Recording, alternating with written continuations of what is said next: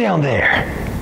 All the way 4 feet lower than my butt is. Don't look down there. Let them think that I'm precariously high in the air. All right, beautiful people. My name is Justin Taylor. You're at Firestorm Free Running and Acrobatics. Today for our tutorial, we are going to learn the lazy flyaway. It's kind of like this guy, the sitting flyaway. In fact, why don't we just do both, since one leads into the other. A sitting flyaway. It's the cheater flyaway. It's like sitting on a bar, doing half of a skin the cat and landing on the ground. It looks a little like this. I grab the bar, I scoot back till it catches my knees, whee, and I come on down to the ground.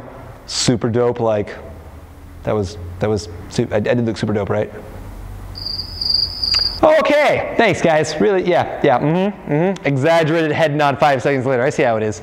All right guys, so the sitting flyaway is a cool little move because it is really easy. Sometimes it's a little scary if you've never done it before, but basically it's sitting, falling backwards, tucking, and landing on the ground, and doing your cheater flyaway. Yay! What we're going to be working towards is what's called the lazy flyaway. And the lazy flyaway looks a little like this. It is an aborted lazy vault where I then catch and do the second half of that trick. I come right here, I grab the bar, I swing that inside leg for that lazy. I come here, catch, fly away. All right, beautiful people, it's time for a 60-second breakdown. Sparkle, sparkle, sparkle, sparkle, sparkle, sparkle, sparkle. Sparkle the salt? Yeah, good enough. All right, so we're gonna do our sitting flyaway. From here, I'm sitting with the bar directly underneath my butt cheek, so I have this nice balance. Hands in an overgrip position, thumbs around or on top, your personal choice depending on the width and thickness of the bar. What I'm gonna do here is I am going to suddenly shift and pop my hips back until the bar catches at the back of my knee. I'm gonna pull my heels to my butt, and as I fall backwards, I'm gonna let my knees roll up to my chest to get me into a nice tuck position. Come around and extend my feet down to the ground. If I'm on a higher bar, I have time to drop. On a low bar like this, I'm too tall, so, there you go.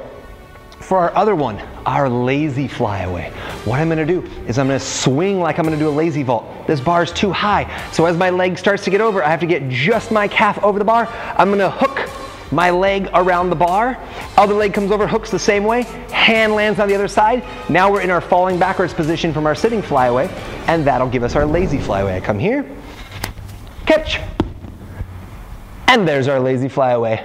Woo! All right, beautiful people. You'll notice now, unlike our 60-second breakdown, I'm on a bar about 9 feet in the air. This one's a little higher, so you can see what a sitting flyaway looks like off of a higher bar. Hey! So what I do is the exact same thing. Remember, hands over the top. If you're on a 1-inch bar, which is a normal standard, I recommend thumbs around. On a 2-inch bar like this, I recommend thumbs on top, but it's really up to your personal preference. So hands over the top, shoulder width just on the outside of my hands. Again, I'm going to pop that butt back, so you'll notice that it's right here behind my kneecaps. I'm gonna tuck the leg in, so I'm really gripping that bar to lock myself in. What I am doing now is counterbalancing myself by leaning forward. You don't really want to do that, although if you're scared with this one, you can totally sit in this position and then slowly fall backwards. Woo! Do a skin the cat where our legs come down, extend towards the ground, and drop. If you do feel confident, you will not need to lean forward like that. In fact, the cool thing about this one is it produces a lot of momentum with very little work. So what I can do from here is grabbing the bar, shifting the hips back, keeping my chest up and moving my chest back as well. So I'll start to fall down that side, and I'm letting my knees come up to my chest to build the momentum as I kick myself in the butt and this bar hits the back of my knees. Whoop. And then I can drop down to the ground. The one thing I want you to be careful of, 2 things actually. 1, letting go of the bar too early. When you let go, you're pretty much going to stop rotating, or it's going to slow down quite a bit.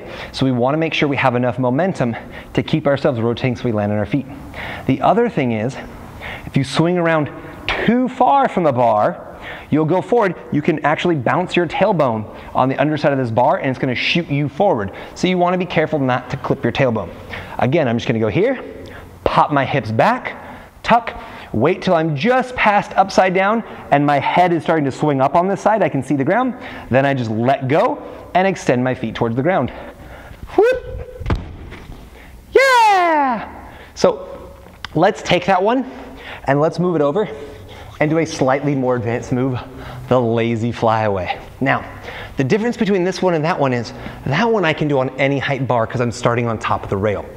Obviously, if I'm trying to grab a bar more in the 7-foot high range, I cannot lazy vault my leg over this rail.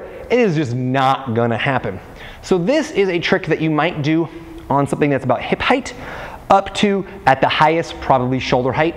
Unless, of course, you have hops like Coach Sterling and Coach Braylon, in which case it can be 12 feet in the air and it'll make no difference because you have springs in your legs or something, probably coilovers. So I'm gonna grab right here, hand in my overgrip position. Thumbs down or on top, it's up to you. On these ones, because I'm gripping and I want to push and pull myself, it's good to have my thumb wrapped around. If my thumb's on top and I go to push, not going to work. So in this case, I really recommend thumb down all the way around. What we learned from our Italian job a few weeks ago is I want my foot in line with my hand or just past it. I'm going to swing this leg. Now as I swing this leg, notice how much higher it is than my hips. I have to jump off my posting leg as I swing this leg, using the two of them in unison. I don't recommend driving the knee up instead of the extended foot because you gotta get this foot over the bar. And if my leg is bent, my foot is now lower than it would be if it was straight. So a nice big straight leg is good. This has to go fast. One leg, second leg. I'm gonna swing that leg. It comes up and over the bar. My jumping leg, that posting leg, comes and follows. As soon as they get over the bar, I'm gonna bend those legs at the knees, hooking them around the bar, and then my other hand out here. Once this leg is here, other leg comes in, this hand will grab the outside, and now I'm just falling backwards into my sitting flyaway. All right? The difference is I'm already upside down, it's much faster. I gotta get those legs, all right? So I'm gonna go here, swing my legs, 1, 2, hook. Lazy flyaway.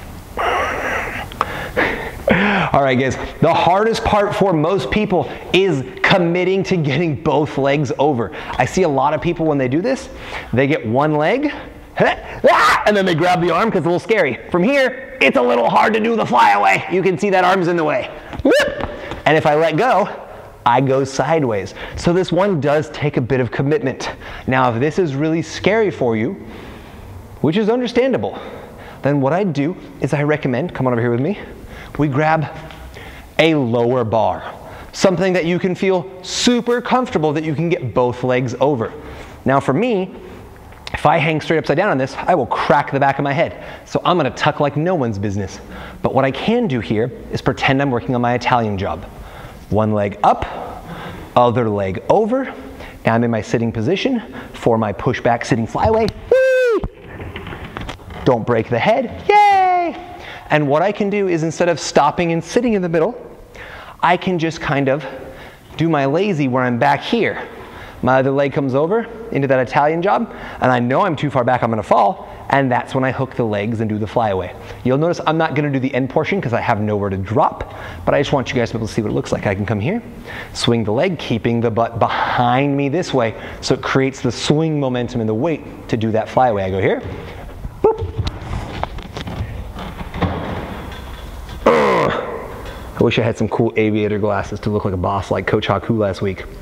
But this, you guys, is how you do your lazy flyaway and your sitting flyaway. All right, make sure when you do these, start low, build up. If you start your first sitting flyaway from high up in the air and you have more power than you expected, you don't want to over rotate and land on your back.